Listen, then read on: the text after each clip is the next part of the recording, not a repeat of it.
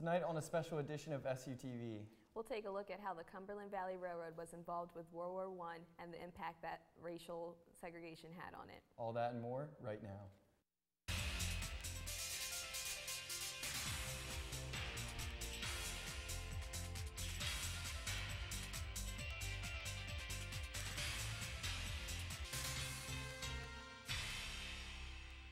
Thanks for joining us on this special edition of SUTV. I'm Josh Charles. And I'm Deanna Webster. The Cumberland Valley Railroad wasn't always owned by the government. It was once a privately owned railroad. Joe Lutz has the story. The Cumberland Valley Railroad was established in 1837.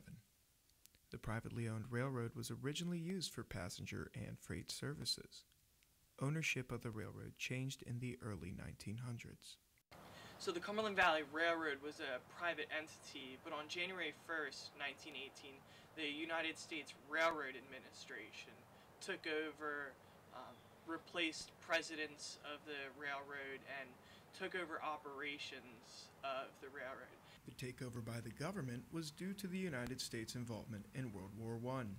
Trench warfare required a steady flow of supplies to be shipped off to the war effort. A unified railroad system meant that supplies could reach the East Coast for quicker shipping. Instead of having smaller, local entities that are all kind of disconnected, you have one connected nation railroad.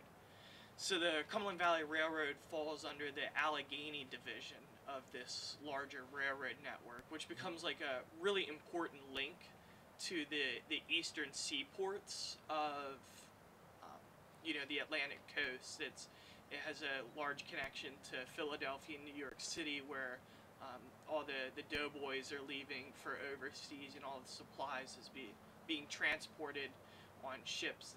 While the Cumberland Valley Railroad's acquisition by the government did take away local jobs, it served as a vital role in supporting the troops.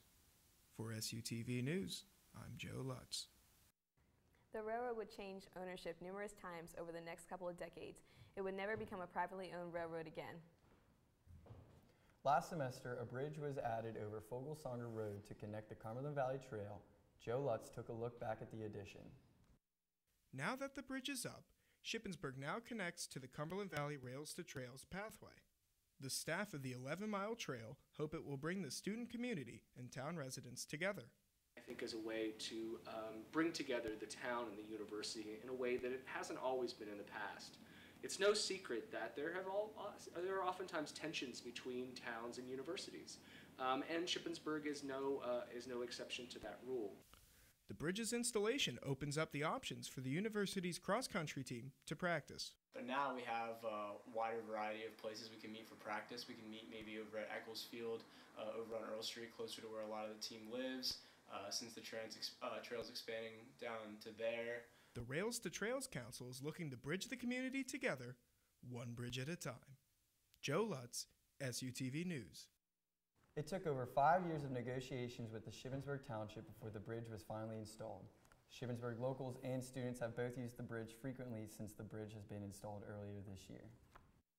The Shippensburg University Rail Trail project is one that has caught a lot of attention from local students and residents of Shippensburg.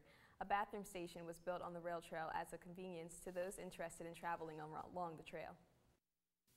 The event that occurred recently here was the ribbon-cutting event for the Shippensburg Township Comfort Station. There were a few comments made by the various speakers about the boxcar, but the main focus was the Comfort Station, a place that was built for the convenience of those who want to enjoy the rail trail. There are bathrooms located here, as well as a little bit more information about the rail trail itself. The Comfort Station is located next to Earl Street across from the Wheelhouse Diner.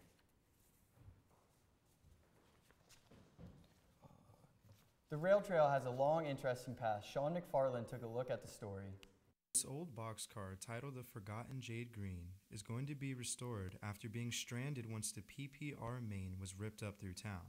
Where we're standing here, down the road a little ways, the Cumberland Valley Railroad continues into the Maryland border. Segregation was mainly practiced past the Maryland border. However, Pennsylvania cars were still segregated. They would call all of the African Americans riding the train who paid the same amount for the fare, but for whatever reason were forced backwards to this like old car with wooden seats. It was just ratty and probably falling apart. So basically for decades the railroad was segregated. Along with this, not only on the train but even in the railroad or the rail yards, there were African American workers who faced the same kind of struggles. Their work was very grueling. They replaced the railroad ties. One citizen of Shippensburg, John Rideout, described in an interview his job changing railroad ties and working in a rail yard. It looks like there's a lot more to this project than anticipated. It sure does. I'll have to take a look at the rail trail myself. Oh, me too. That's it for this special look at the history of the Cumberland Valley Rail Trail and the impact of segregation on World War I. Stay tuned for SUTV for more videos about the Cumberland Valley Railroad, and be sure to visit the new Shippensburg Station exhibit this spring. Thanks for tuning in.